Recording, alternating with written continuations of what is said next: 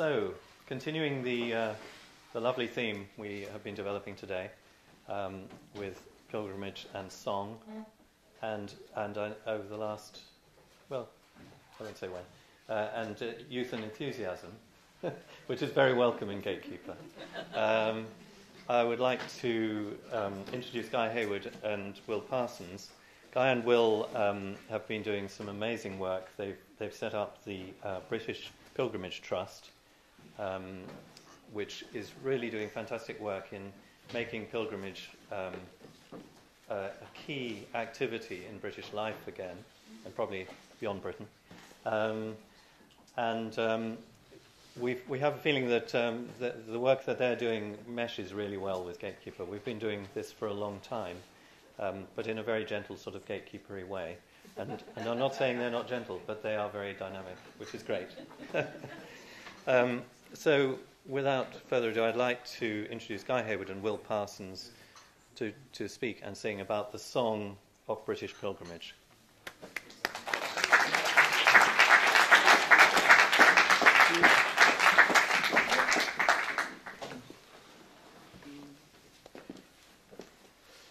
Who would true valor see? Let them come hither.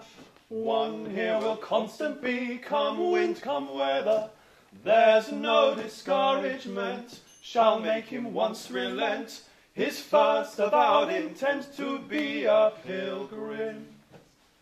Whoso beset him around with dismal stories do but themselves confound, his strength the more is. No lion can him fright, he'll with a giant fight, but he will have the right to be a pilgrim.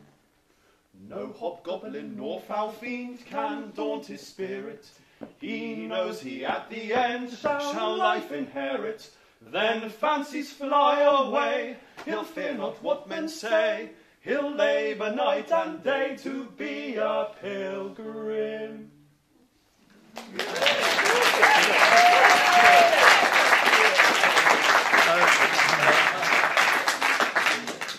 Hello.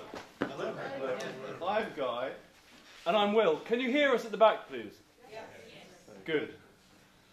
So we are labouring night and day to bring back pilgrimage as an acceptable thing in this country that everyone loves doing, and we hope we have a vision for the future where you ask someone, what are you doing at the weekend? They say, going on pilgrimage. What are you doing? I think we're not far off it. And obviously it was 1538 that Henry VIII and Thomas Cromwell banned pilgrimage outright. And before that, it was Britain's and England's favourite leisure activity, the sort of thing kings and serfs alike. It was the one activity that tenured land workers could basically drop their shovel and go. And when the landowner said, "Oi, I own you, come back," so I'm going to St. Thomas of Canterbury, and there's nothing you can do about it. So it was this wonderful freedom that existed. And we believe that can return, and is returning. Well, it was one of the ways they got people to stop going on pilgrimage was to give them something else to do, and that was to read the Bible and focus on the Word and go on a journey and a pilgrimage of the mind rather than actually in the land. And we have had a lot of books published over the last 300 years since the Age of Enlightenment and since the printing press. A lot has happened in terms of knowledge acquisition. And I think now, it's been a sort of age of knowledge the last 300 years, and I think now we're moving into the age of experience, and people are wanting to go back to exploring spirituality and our connection with the world through actually being in the world and actually doing things rather than thinking about it. Just like with Sam's Nightingale project, rather than reading a book about nightingales, people are queuing up to go out and be shared experience in the land, which is wonderful for us all. So there's a number of strings to the method by which we're trying to restore, renew, renovate, bring back pilgrimage to Britain. And there's a lot we could say about that. But what we're really going to do today is actually talk about what's happened so far. Me and Guy have only known each other for 2.5 years. We have managed quite a few things, we realised, sitting in the hotel last night, saying, what have we done exactly? And it's quite an exciting list for us, anyway. So we'd like to walk through that with you and talk about some of the pilgrimages we've experimented on and some of the discoveries we've made and the songs that have guided us and focused this journey as well. So, Will, how did you get into all this? Well, Guy, when I left university, I had my final dissertation to write, and I was sat on the computer saying, what is pilgrimage in Britain? You know, Google, tell me all about it. And I was getting nothing, as you don't, because the computer screen doesn't know about pilgrimage in Britain. So another friend and I we walked from Winchester to Canterbury. It was a Chaucer dissertation. And we got it all wrong. You know, we had these big, heavy bags that hurt us. Loaves of bread in the back, which went stale within 2 days. We didn't want to chew, which helped because then you had food all the way to Canterbury. It lasted. The wrong boots, terrible blisters. We got cold, wet, hungry, upset each other. You know, it all went horribly wrong. And we got to Canterbury. They wouldn't let us in. They said, there's a concert. Go away. And we said, you know, never again. Pilgrimage. Blah. And so for the next 10 years, my friend and I we tried to become wandering minstrels. We did become wandering minstrels. We walked around Britain for 6, 7, 8, 9 month journeys on foot, unbroken journeys, you know, not getting on a bus, not getting on a bicycle, keeping to the journey, keeping on the line, and subsisting from traditional British folk song. Sam was a great ally in this, taught us many of our big hits. And we sung in high streets, you know, public houses, private houses, schools, care homes, caves, hollow trees. We just sung everywhere all the time. That's what we did, and it worked. It was very good. I learned a lot, and then the day came when my friend and I parted ways, and I didn't know what I was going to do next. You know, you can't really get many jobs on the back of wandering minstrelsy. It doesn't. They've done 8-month, 9-month walks from Canterbury to St David's and Canterbury to Cornwall. I mean, I've never heard of it. I mean, but we never called it pilgrimage because of that initial sort of break of the form. Because we didn't understand how to do pilgrimage, we were doing these journeys, and it was not pilgrimage. You know, so even though it's like Canterbury Cathedral to St David's Cathedral over 8 months, we didn't call it pilgrimage. There was no pilgrimage, thank you. Even though we were going to all the holy, wholesome places en route. So it's been a long, slow journey till I met Guy. And while I was doing that, Guy was doing a PhD in the psychology of how to build community through song all around the world. I've never actually really applied my academic training to what we do, particularly. It's probably more osmosis. But one of the things I got really interested in through was I met a couple, Jill Pearce and Rupert Sheldrake, who you've probably heard of, and Rupert introduced me to parapsychology as a field. And this is relevant because the weekend of the Song Collectors Conference that Sam set up 4 years ago, Rupert said, why don't you come with me to the History of Parapsychology Conference? His sons were going to Sam's Song Collectors Collective, and I remember standing on the train platform thinking, this is a big moment in my life. Which one do I go to? And I chose the History of Parapsychology Conference, which was okay. It was very interesting. But then I sort of zoomed to Sam to have 15 minutes of hearing Frida Black speak, and then I zoomed back to hear the rest of the Parapsychology Conference. And I didn't meet Will, but Merlin and Cosmo Sheldrake did, and then they invited Will and his partner Ed, who we walked with, to this house where I was house sitting for the Sheldrakes, and they had a dinner, and I met them then. So even though I missed the opportunity through not properly going to Sam's thing, I was still yanked back in to meet Will. And then I wasn't even supposed to have dinner, I was just doing my PhD. Anyway, the point was, a year later I finished it, and then I said to Will, I really don't want to be behind a laptop screen anymore, sitting in a chair, I want to walk. It was very inspiring meeting them.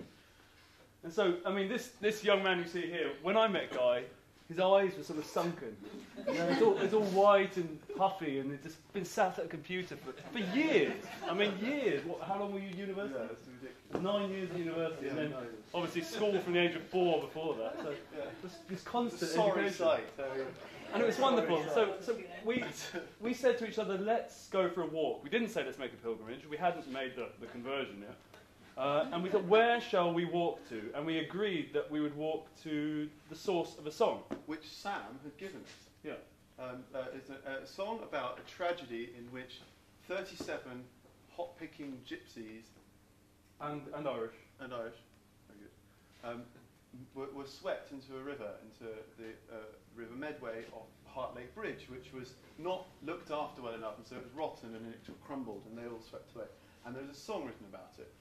It was a great tragedy because the people looking after the bridge were the Medway Navigation Trust, and they were formed of the Mayor of Tunbridge. And in those days, in the 1850s, roads weren't worth toffee. If you wanted to transport goods, you did it by the river. So this was a big commercial enterprise, controlling the rivers. And they just didn't maintain the bridge. Local farmers knew the bridge was rotten, but still the poor itinerant hop pickers were sent over it, and it broke, and it got swept away. 3 generations in one moment. You know, one little girl lost her grandparents, parents, and siblings, just like that. And this was very much a family ancestral situation, obviously, because it was families that had died. And we ended up in the churchyard after 70 miles of walking, and there was this couple standing in front of the monument to all the gypsies, and we went up to them and we said, "What are you doing here?" And they said, "Well, we tried to come here 10 years ago. We couldn't find it, so we're here now. We're just about to go." So they're only there for about 5 minutes. We said, "Have you heard the song about the tragedy?" And they said, "No." So we thought we were returning the song to the place, but actually, well, we were, but we were also returning it to the bloodline itself. Did you say that it was the ancestors? Did that come out? Probably. It probably sort of didn't come out, but you probably worked it out. Yeah. Sorry. Sorry, I've told this story many times. Sometimes I forget details, but crucial. No, it came out really clearly. Oh, good. Okay, So it's just me not listening. 3 of her family, this lady's family, had died in the tragedy. And it was, they had a little monument raised by public subscription, optimistically said resembling an oast house where they dry the hops. About that big, so big. 100 yards away, it's Kent's tallest folly. This crazy big Gothic, neo-Gothic Victorian thing built on the proceeds of hop picking, built so the landowner could see, according to local legend, into the bedroom of his ex-wife. And so there's these two, this glorious moneyed thing, and these 37 people who died so that the profit could be made.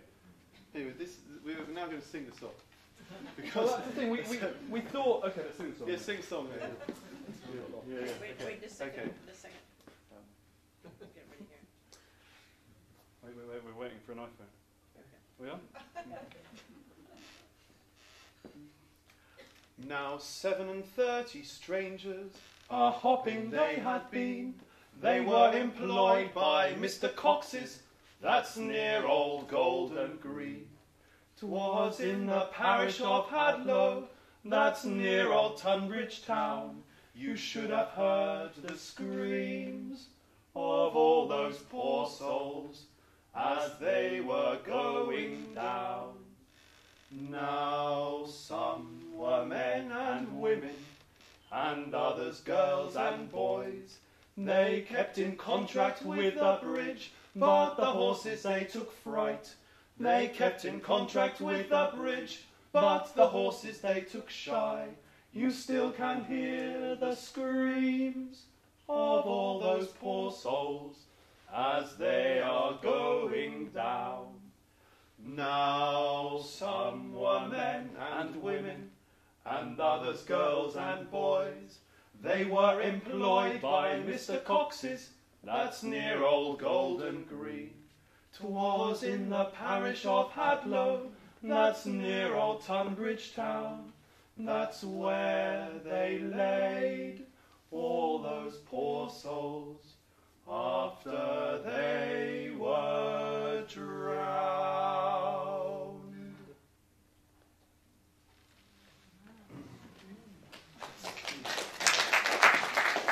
That's an example of pilgrimage changing the song, because the final couplet of the second verse is you still can hear the screams of all those poor souls as they are going down. They changed the tense, and it was, when we learned it from Sam, it was actually past tense.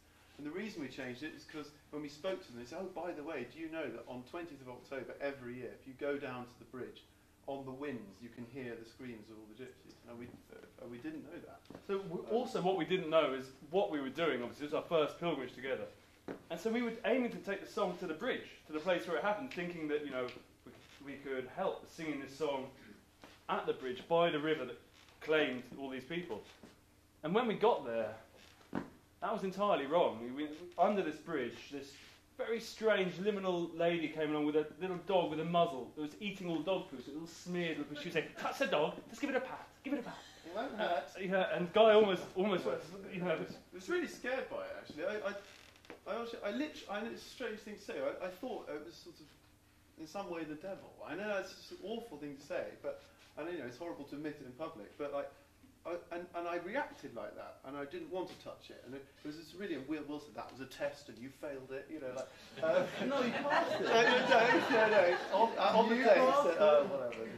And then, I don't remember that. I'm sorry. That's okay. And we pledged to throw our staffs into the river when we got there. But the thing about your pilgrim staff is that you tap it on all the great stones, all the rocks as you go, and the trees, and you love it. You lean on it. It gets the sweat of your palm. It's sort of part of the extension of your body. So we got to the river. We thought, well, I think we can keep them, can't we? As soon as we said that, Guy turned around and banged his head on the bridge. Bong, it went. And then Will had this tripod that we were trying to set up to film us singing the song because we wanted to promote it. And then one of the legs pinged off. And it was like a tripod. It's got two legs and a staff. The staff is being ripped away from us. So we cast our staffs and sung the song once more without any filming and got out from under the bridge. But it wasn't about singing under the bridge at all. I mean, as far as I can tell. They knew the song. It was about them. We didn't have to sing it to them. The most important was sing it to the bloodline. To celebrate, So, and then afterwards we really said, well, that was a pilgrimage. We started experimenting with this form of pilgrimage to songs, and as well as traditional forms. So the next thing we did together was the North Downs Way, the classic, Winchester to Canterbury. But I don't know if any of you have walked that before. It's a bit rubbish, honestly. It goes by the M20 for an awful lot of it, the really popular road, so they put tarmac on it, and now we zoom along to Dover on the same route. It's rather spoiled. The London thing has spread beyond it. Not entirely. So we changed the route a bit. Which is something that we're keen for people to do. We have these pilgrimage routes everywhere in Britain, but these are not set routes. There is no single path to walk on. I mean, it sounds obvious, but maybe it isn't to everyone. So one of the things we started to experiment with was using a song, one single song, because we didn't know many back then, to connect all of the different holy places, churches, whatever we can find. Well, holy places. Well, should we boil right back to what actually, What are we talking about? Yeah, we're talking about pilgrimage, and by pilgrimage we have boiled down an essential definition, which is very simple, very practical. We're talking about unbroken journeys on foot to holy places. That means you've got to walk it. It's walking. It's an active principle. And by holy places, we mean from the Old English hallig, which means healthy, wholesome, holistic. It's the root for the word hail. The Scots use hale and hearty. And it has no specific religious identity.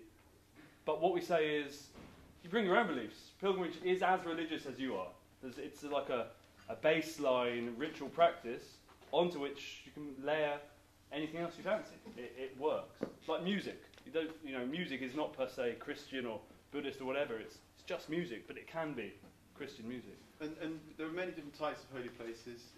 Just to give a small snapshot, we've got churches, chapels, cathedrals, then you've got river sources, rivers, mouths, holy wells, ancient trees, yews often, hilltops, prehistoric burial mounds. Basically, there are lots more. But graves, the place of great happenings like battles.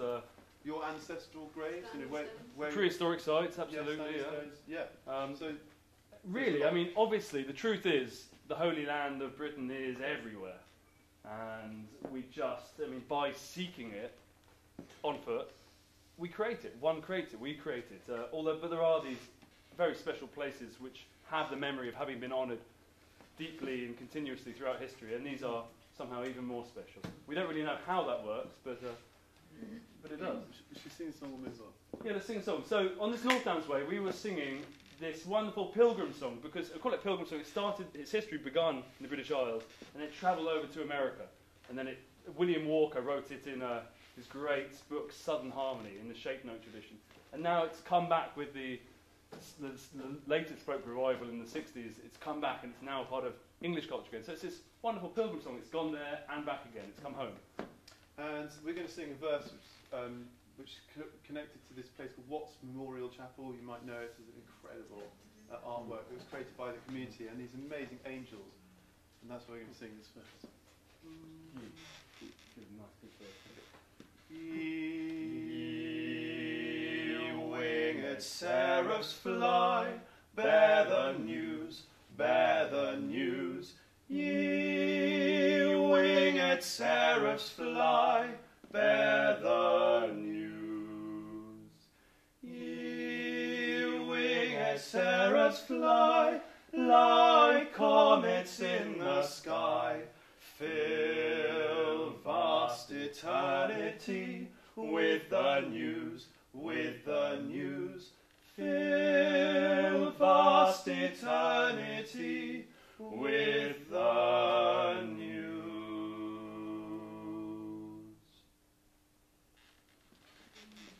And then we went to, so we did that in every holy place. So we're connecting that song through the land. That was a really good feeling, actually. And then when we got to Canterbury Cathedral, they stopped the choir. This was the one where they stopped the choir, wasn't it? No, that's the That's next the one. next one, sorry. When we got to Canterbury, we had our first proper experience of a holy well, because we read about them, but we had our first. The Black Prince's well at Harvilledown is the three feathers marking it. The Black Prince requested it on his deathbed at St Nicholas Leper Hospital, and we went along. We have a little filter, because whenever you get to a holy well, there's lots of things to do, singing, making contact. But I mean, it seems obvious, but drinking the water is primary to us. So you want to get, the whole point about pilgrimage, you want to get close to the holy place. Otherwise Connection. you should just do it at home. Once you get there, you put your hands in to get even closer. But obviously the closest you can possibly be is if it's inside you, the water. So you have to ingest it. So. And because we live in lowland England, you can't always trust the water. You don't know what's been buried around there. So we filter and bless. And it's got a reputation for being really good for your eyes. And we'd read this in a little guidebook, good for your eyes, filter the water, drink it. I couldn't see any better.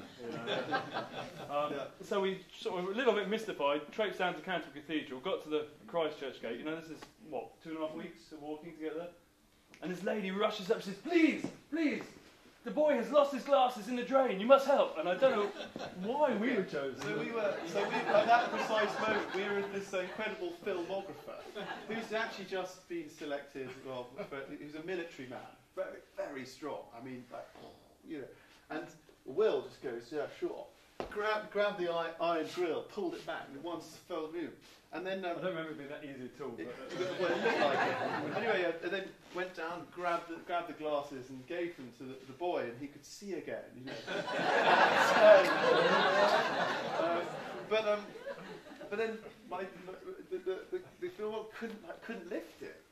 He couldn't actually lift this really heavy thing, and so it just shows. Maybe Holy water. So we got back from that. That was an interesting journey for us. We learned that Guy had boots that didn't fit him. Now, if you're ever going to make a pilgrimage, you get boots that fit you. Because after 2 weeks of him sort of hobbling along with his blisters on blisters on blisters, it was astounding. Of course, you really annoy the person who doesn't have blisters. They have to walk slow. But I admire it so much now because I know what one blister's like, and you just kept going. You didn't quit. It doesn't quit. It's good. I just thought myself as stupid, but he's putting a positive spin on it. So then we moved a few months on, and we thought, right, how can we up the ante? And we thought, let's go on a longer journey from Winchester to Canterbury along the South Downs way and up from Eastbourne via Rye to Canterbury. But it's longer, but we're also going to do it without any money. In the winter. In the winter, yeah. So in the winter, without any money, longer. And obviously that worked a treat. I mean, it was amazing. So we got to Winchester, and I'm sure you didn't spend a penny. didn't spend a penny. I'm sure you know Winchester well, but it's got, you know, from the very start you've got bread and ale. If you go to the Holy Cross, you have to ask. That's the rule. They have their gatekeeper, the lady, in the little thing, and she says, yeah? And you say, well, I'm here. And she says, yeah, what do you want? And you have to say, please can I have the bread and ale? She says, yes, of course. And out it slides. And it's the oldest charitable institution in Britain, and it's still going. You just turn up and ask. And that set the tone. And then we got to Winchester Cathedral, and right underneath the high altar, in the crypt, there's an unknown holy well. There's two, actually, but there's one right underneath the altar. And we had these little straws that we were sold to us as, you know, everything you need for a water filter. So we were drinking the water with these straws. And the next morning, you know, we were really, really ill. Right. Well, he was really ill. Yeah. And I thought, no, not really, but on some level. And then I'm all right. And then you had a day of absolute, it was awful. And then it happened to me even worse. And then we were just walking up and down the downs, not being able to eat any food for days. And this is right at the beginning of the journey, which we decided to do no money.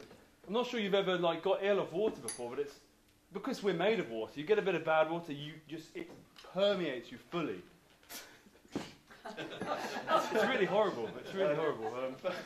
But then when Radio Sussex got hold of the idea that we were doing this, and then we did an interview, and so they said, how's it going? We told them about this water problem in us, and they said, God, that's awful. Then we spun it into this kind of, but of course purging's a good part of pilgrimage. Well, it is. I mean, we all know about fasting. Fasting is a well-recognised part of British spiritual traditions. You don't take the food in order to prepare for ritual. But purging is also very well known. Not so much in Britain, but there are wells in Britain known as purging wells. Anyway, so who knows? Who knows? But anyway, we sung another song from that journey. Yeah, that was exciting. In every different point. And then finally we got to Canterbury Cathedral, and we met the lady in charge of pilgrimage welcoming, Canon Claire Edwards, and there was the choir rehearsal going on, and we said, can we sing this song at the shrine of St Thomas? And we did, and she stopped the choir for us to sing it, which was really cool. But that's the kind of pilgrim privilege you get. There's something about the fact you've done this huge journey that just opens doors that. And the song. I mean, the song, by singing it in every different holy, wholesome, holistic, healthy place on the way, gains this manner that accumulates the journey. Really, the song was making the pilgrimage. We were just carrying it. But and it's also there's the things with halfway. Brilliant. Okay, it's like 5 minutes. Wow. So this song is a German song. I learnt this on the 7th month of a 9-month walk with a lady in Dartmoor whose family were in the Polish ghettos in the Second War, and they were kept alive because everything was taken from them except what they knew, their songs. And so they would write them down and make little books and sell the books and give little performances, and it kept their family alive when there was nothing else available. And so she gave us this song, and it's in German, and it's a Christian German Protestant song. It's all about how Mary walks through the thorn woods, and they're all just thorns. They haven't blossomed in 7 years.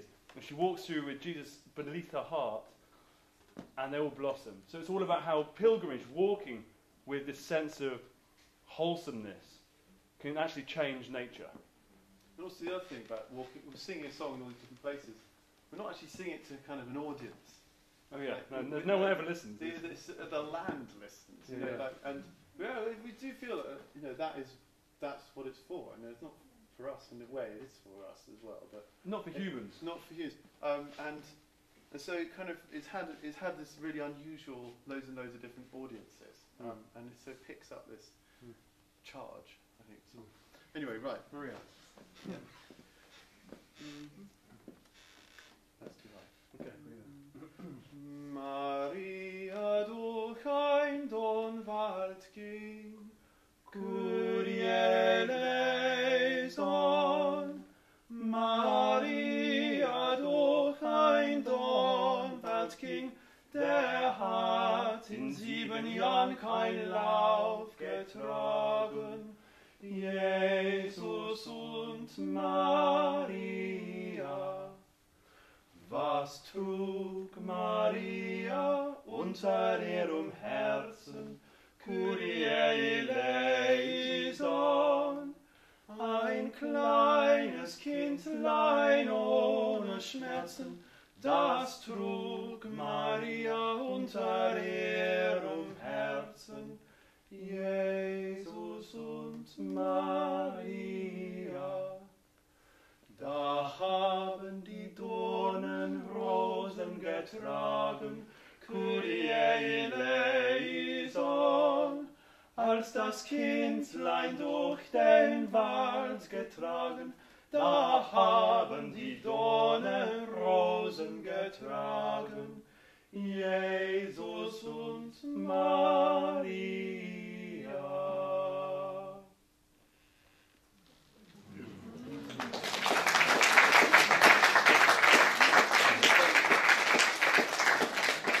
So that's the song in honor of Maria and what she carried for you know the Queen. It's the Queen of she's the Queen of Heaven. She's a very powerful figure in many people's imagination, and so much so that a lot of the churches in Britain are St Mary's. Like it's just, you see it all the time. So we sing that song and another which we may sing later if we've got time in Mary churches. You know, we try to link the song to the place, you know, not just make it kind of random, oh, it's a nice song, I know, I'm going to sing. It's just, try this. Well, let's jump straight to Magna Carta now. Okay. Okay, so in June 2015 was Queen, isn't there? There's the Walsingham, but yeah. We'll go back to that. Was the anniversary, which anniversary was it? 800. 800, yeah, of Magna Carta. So we walked from the London Stone, which is the Druidic central pivot of the whole city of London. It has an endless history, you know. It's now like Little Stone, all that's left, it got bombed, and it's like behind W.H. Smith, behind Perspex. But it's still there. They say when it goes, London falls. It's still there. And so we walked from there to Ankerwick and Runnymede, where the Great Charter was sealed by John and the rebel barons. And it was, what, a 5-day walk? 3 days. 3 days, Yeah. I felt like 5. And it's to this incredible yew tree, the Ankerwick yew, and it probably was the safe place when John was signing the charter, and not many people talk about it. You know, Obama as the ambassador and all the other big royal celebrations were going on the other side of this river, but we actually reckon that it probably would have been signed by the yew tree with this monastery nearby. It had a little convent just by it, and if you were on that side of the river, you had wooded hills, which were perfect for ambush. And this was a wartime, you know, the king and the barons were looking for any advantage they could get, and if that meant, you know, slaying one another, they would do that. So we think it was a more likely place for the charter. And we took a song with us that was contemporary. More binding, I think, on a spiritual level. Yeah, as that well. too. I Yeah. don't think it's just. No, not just, of course. Yeah. Practical spirituality. Yeah. And we took a song with us that was contemporary was older than Magna Carta, which was not written at all, it was a saint called Godric, who was a hermit, merchant, short, ginger, famously strong man, who became this, he holed himself up in Finchale in Yorkshire as a hermit. And while he was there, he had lots of dreams of the Virgin Mary, who came and gave him songs. And a monk called Reginald wrote them down, and these are now the oldest songs with words and music we have in Britain. Written songs anyway, dating from around 1150. In Old English, not Latin. Old English, that's what the language is. And it's a song for protection, so it's quite a good one for that. Yeah. And sing it. Yeah, sing it. Right.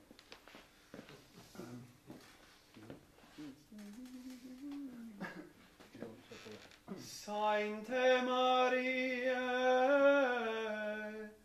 Virgine, Mode Jesu Christes Nazarene,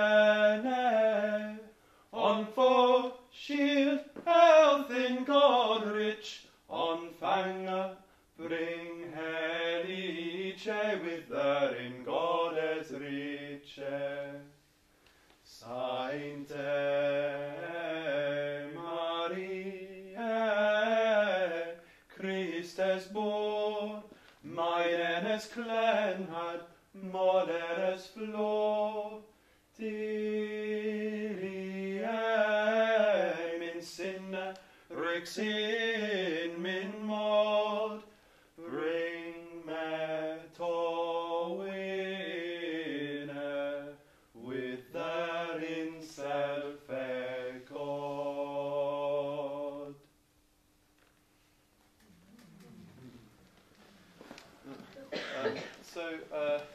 Another journey we made, because we've got 20 minutes, so which one should we do? Let's go to Tyre and Jerusalem, and then we'll talk actually what we're doing as a church. Okay, fine. Okay.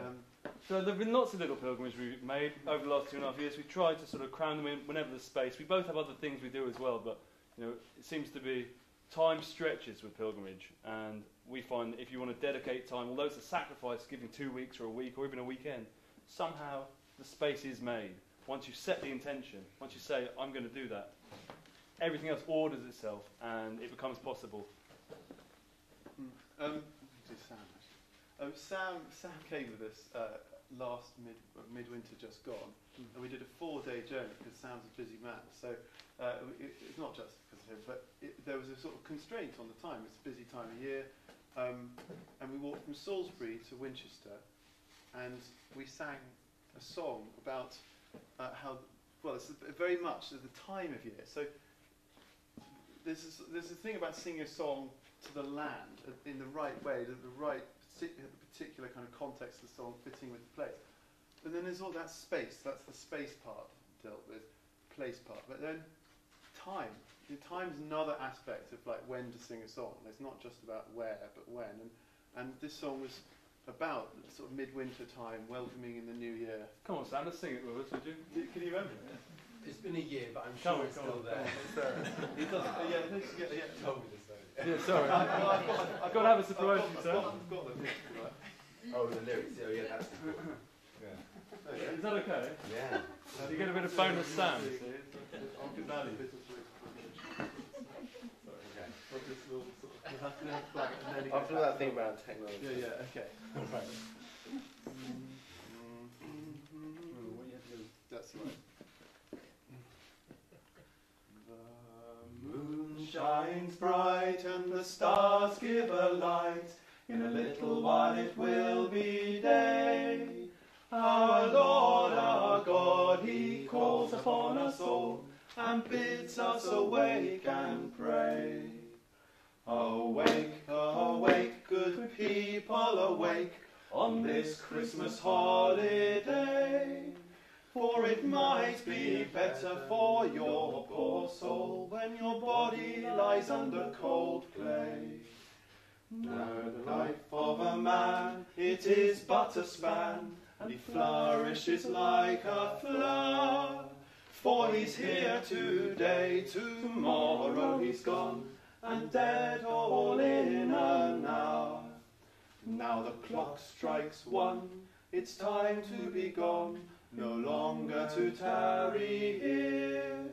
God bless you all, both great and small, and send you a happy new year.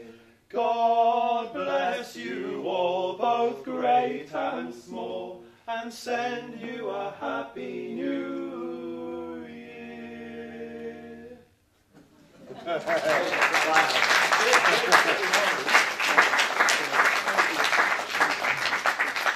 So what I just do that. I'll just say that. This, for me, it was a really fun thing. In the middle of the night, when solstice happened, winter solstice, we worked out it was going to be 4:47. So I turned on my alarm for 7 minutes before that, and I got out, and it was really cold. Got out, and I put my forehead against this massive tree that this kind of beech tree, and I had my forehead against it when the solstice went past. Recommend it. That's all I'm going to say. You're going to say more than that. Okay, so we just jumped in. Moaning a lot when that alarm clock went You were, Everyone was against me. Everyone was against me. Quite right too. I mean, it's not a great time to get up. So something else we've experimented with over the last year has been river pilgrimages. We gave a lecture down in Cardigan, and it was called the Do Lectures. And we thought, we can't just turn up in a taxi and talk about doing pilgrimage. This would be madness. So it's right on the River Tavy, which the source is up in the foot of the Cambrians. And so we followed her down, singing this quite incredible Welsh song about goats. It's about multicoloured goats. Yeah, multicoloured goats. And it's a sort of nursery rhyme that no one understands, and as all good nursery rhymes are. But the wonderful thing about this is, taking a traditional local song on a pilgrimage, it is a key to the people you meet, the landscape. You say to people, we're making a pilgrimage, they say, oh yeah, so we've got a song, they say, oh yeah, and you sing the song, and suddenly people join in, and the drinks flow, and the stories come out, and yeah, no, as Sam was saying, once you sing the song, to the right songs, to the right people, the sort of energetic exchange completely opens up, and then you get all the best, you get the really good conversation. But before that, they just think you're, who are these guys? So good fitting boots, a proper water filter, and a local song. That's the toolkit. So she gets to it. Says, "When die goch bink." Yeah. Start with when, and do the whole thing. Yeah. Bink, di, goch. Bink goch di. Bink, goch, di. Okay. It's in Welsh. It's in Come On I. Okay. And we're not Welsh speakers. We've got Welsh grandfathers. Little Welsh. Go for it. Oes gafreto, oes hebe gudro, ar y clegiau gewyn mae, hynaf rhwng crwegro. Gafo, wen, ye, fin, wen, wel, gafon, wen, was this wen up on pon, wen. Oes gafreto, oes hebe gudro, ar y clegiau gewyn mae, hynaf rhwng crwegro. Gafo, bink, yay, fin, well, gafon, bink, was this bink up on fon, bink, gafo, go, yay, fin, well, gafon, go, was this go up on fon, go, gafo, di, yay, fin, well, gafon, di, was this di up on fon, di, gafo, when, yay, fin, well, was this well up on fon, when.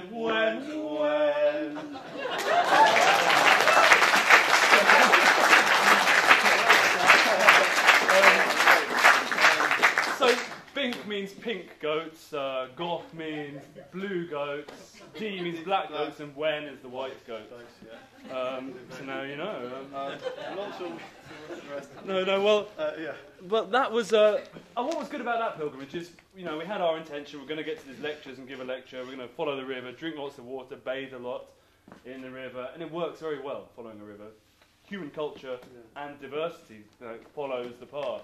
And also, it's a river pilgrimage. I think, my personal opinion, are the kind of archetype fundamental pilgrimages, because that you start at the source at the top, maybe in a mountain, and it's very pure water, and it's a little trickle, but very, very pure, like a newborn baby, like a birth, and then as you go down the river, water joins it, like in life, so you have more influences from different people, not just your family, and then you go further, and then you adolescence, and you start to get more complicated. And the great towns and things happen. Like landmarks in your life. And then when you finally get to the end, it's so complicated, the water by that point. There's just so many different types of water. It's not pure spring water anymore, but it's big, and it's huge, and it's fast, and then the biggest moment of all is it goes into the sea, and then you're just like, this completely joins the oceanic whatever. The oneness. The oneness. And that's basically what happens with us.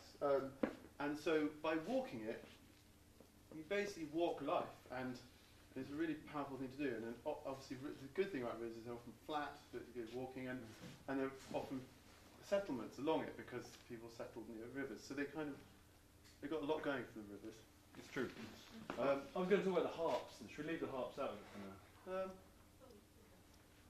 Well, okay, there's one of the things we found on this pilgrimage. We went to deliver a message about the British Pilgrimage Trust, what we're trying to do, pilgrimage, the river. But it turned out that wasn't the message we had to deliver at all. We were by a war memorial, singing a little song by a war memorial, and this car pulled up, screeched to a stop, and said, "Oh, lads, it's you two. What are you doing here?" And I last saw you Sam Lee gig. A Sam Lee gig, yeah. I didn't recognise him actually. So, some random chap from London who, Owen Shears. yeah, who's, you know, if you think about the river of life or the journey of every day, we've been walking for 4 days to get to this spot. He's driven from somewhere else. And, you know, I know it's like trite to say coincidence, but it's a wonderful confirmation that you're in exactly the right place at exactly the right time, and pilgrimage does that a lot, as I'm sure you know. So anyway, his father had a harp workshop, and it turns out he's the last man in Western Europe who can build a harp entirely by hand. His name is Alan Shears, and he spent 37 years developing semitones on harps. And the harp is the second oldest instrument after the drum, and there's never been an effective way to have a semitone control which doesn't lose sonic quality.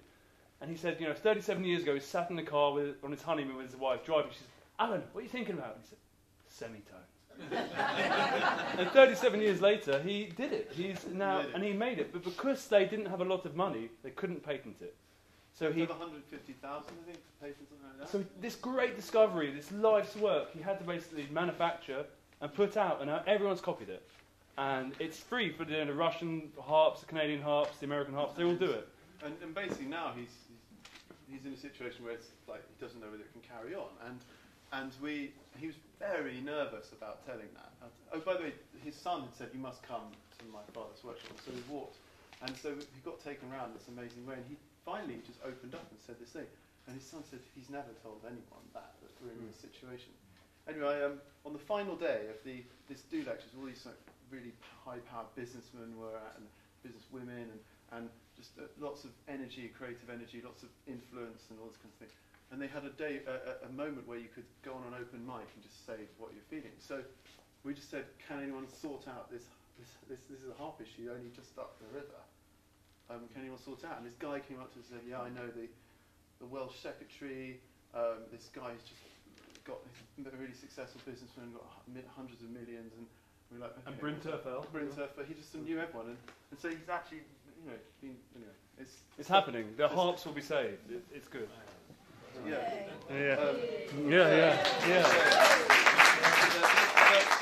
But it's pilgrimage. That's what did it. Yeah, pilgrimage did it. Just want to. And our most recent journey together was 100 years ago. I'm just jumping now because time is time. 100 years ago, Hubert Parry took William Blake's poem, the prologue to Milton, which we call Jerusalem, and he set it to music. And to honour that, because it was back in March, the actual moment of the anniversary, but in the pre-Brexity, are we British, are we European? No one was talking about being English. And it kind of got missed. A few people sung it. I think it was a little WI sing-song. Things happened, but nothing much. And as I'm sure you know, one of the best ways to honour something is by making a pilgrimage for it. And so that's what we set out to do. And so we walked from central London, where both William Blake and Hubert Parry lived most of their lives, where Blake was born and died. And yet both of these men, pretty much lived in London their whole lives, but they're both drawn to Sussex, the coast of Sussex, 130 miles south. Only 6 miles apart, or 130 years apart, 112 years apart, 6 miles apart, to write Blake the lyrics and Parry the music for one of England's most enduring, popular and multifaceted songs. I mean, it's used for everything, from the sort of far-right nationalism to jam sales and rugby matches and school children. They'd been commissioned by the Propaganda Bureau in 1916 to get men to go to the front, and Parry was actually sort of involved in that Fight for Right campaign. He was involved, but then once he saw what he'd done, or what not what he'd done. This up. That's not true. That's not what's true, because what then happened was the conscription happened. Yeah, it was. And then, people had to sign up. They were dropping like flies, like pebbles on the beach, as contemporary eyewitnesses said. So the government needed soldiers. So they wanted to write a rousing song to get the men to fight, and Jerusalem was that. But in March 1916, the government passed that all single men between 18 and 40 would be conscripted. And then in May 1916, they said all married men have to go too. So the song wasn't needed because the government just took everyone to the front lines to die. And then Parry pulled it from that campaign and then gave it to the National Union for Suffragettes. Women's Suffrage Society. Yeah. So the Vote for Women movement, not the militant suffragettes, but the sort of their legalistic cousins. It was a tag team effort, suffrage, and some people were saying laws, some people were saying, do it the hunger strike way, and they worked together. And by 1928, that came through the universal suffrage, and so the song was then given to WI, which is they had it till '67, and now it's out of copyright, and everyone can sing it. So that was our pilgrimage to Jerusalem, and we also brought what do you want to say about that? Well, what we thought we were doing was Jerusalem, honouring Blake, the creativity of this incredible English national anthem, two important men in our culture. But what we realised, we're passing all these war memorials along the route. Fine, great. War memorials along the route, and so we sang another song, My Boy Jack, a folk song, Peter Bellamy folk song setting of the poem My Boy Jack. We're not going to go to that one. We're not going to go to that. I just want to say the enduring image of this 13 days of walking from London, central London. It was horrible to walk out of London because the edges are just, industrial. It's not so nice. But the enduring image for me was we went to Cobham Mausoleum, where Robert McAlpine, Concrete Bob, as they call him, he's buried. We went there because we were looking at how people builded Jerusalem, their idea of Jerusalem, this heaven on earth in England. And he was one of the great builders of the 20th century, that slapping concrete.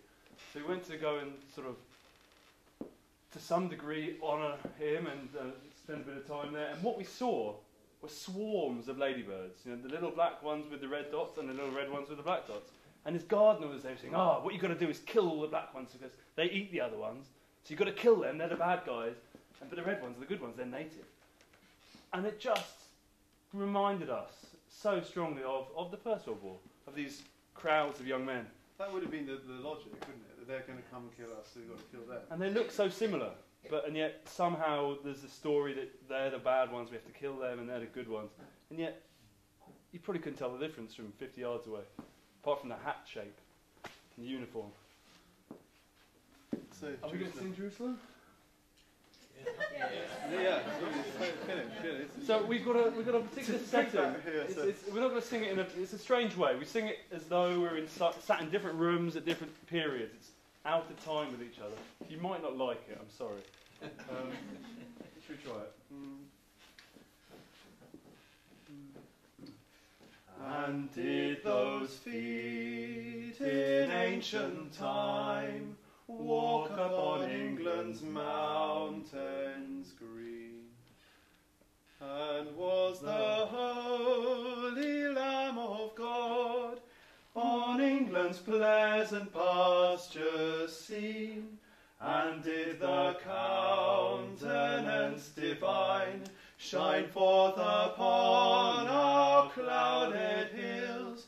And was Jerusalem builded here among these dark satanic mills?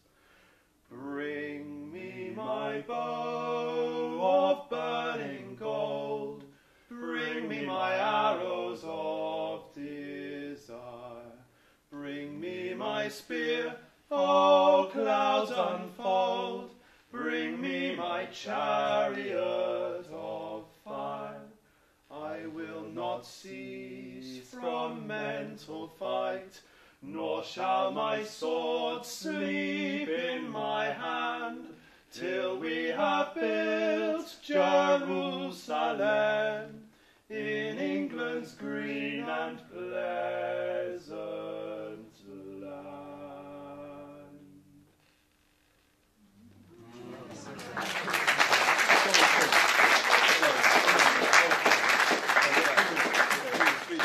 Okay, we got 2 or 3 minutes, and we're just going to actually rattle through what we're trying to do. Basically, we are the British Pilgrimage Trust. We have a bunch of really interesting trustees and advisors: Peter Owen Jones, Satish Kumar, Duchess of Norfolk, Viscount Lord Robin Bridgman. Some interesting people from all sorts of walks. Jill Purse, and we are trying to create more Rupert Sheldrake, of course. Yeah. Trying to create pilgrimage here, now. The simple act of journeying on foot to holy places. We're doing that through 3 main ways. One, we're trying to create a long-distance route from Canterbury to Cornwall, the South British way, which is very interesting. We'll talk about it later. If you want to talk about that, we'd love to talk about that. We are also creating a accommodation networks within rural churches because there's not really a use for them. They're not generating any money.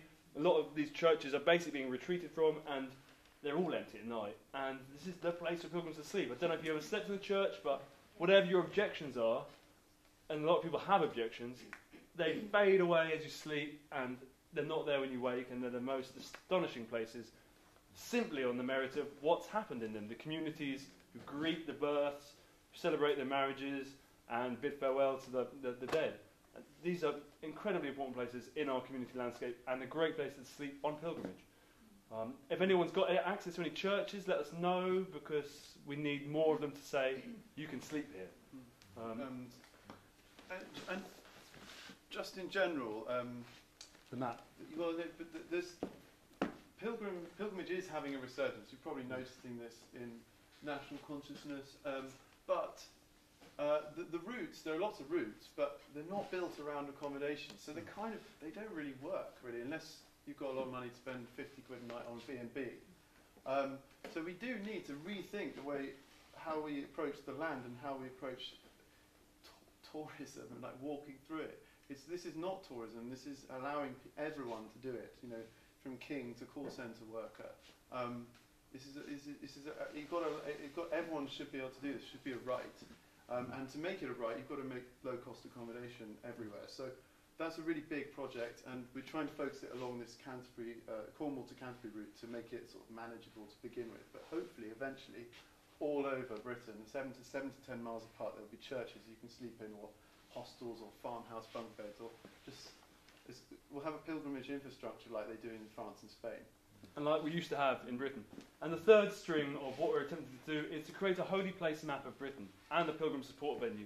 So user-generated, ordnance survey based, but like totally reskinned map that sort of shows footpaths is much bigger, motorways is much smaller. The rivers are the big things. A map that shows the landscape as it to encourage pilgrimage. And user-generated, just to translate, means that people can you could go and find a holy place, say where you are on your phone, a pin, that's GPS coordinates, take a photo, write some stuff, and upload it onto this map so everyone in Britain can do this. In order to detoxify the idea of a holy place, because people have this sort of holy, the word holy, it comes with allergies. A lot of people don't want to deal with it. But obviously, if you reject the idea of holiness because the word is semantic reasoning, then we're all in great trouble, if that happens. So where do we go from there? So we're trying to open up the concept, make more young people get involved. Bring your own beliefs is our sort of catchphrase. Open, B-Y-O-B, open to all. That's not just open to all faiths, but hopefully people are open to the all. Just like a fair trade label. A church can say we are like fair trade church. We are bring your own beliefs church. Because we have to change this. We have to change people's approach to this. They have to feel like they're welcome. I think that a lot of people don't feel they're welcome.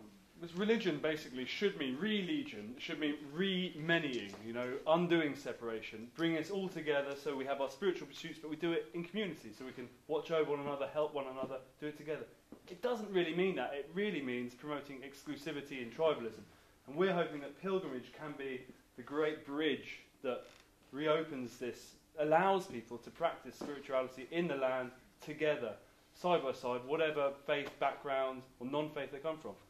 And that's something we're trying to make real today, and that's really it probably for now. And if any of you have, I'm sure, incredible deep knowledge that you can say, well, there's this great place, or this that you should know about this, that would be wonderful. We have a website, britishpilgrimage.org. Well done. You can subscribe to our newsletter, which tells you about pilgrimages that we organise that you can come on, weekend ones, and also there's a little contact form where you can let us know about your knowledge, because we are but young, and we don't have a sort of breadth and depth that so many of you combine to, and so we can work together hopefully. Is there a goodbye song? Total love? One verse? One verse. Okay. One verse. Fare you well, my dear, I must be gone and leave you for a while. If I go away, I'll come back again. Though I roam 10,000 miles, my dear, though I roam 10,000 miles.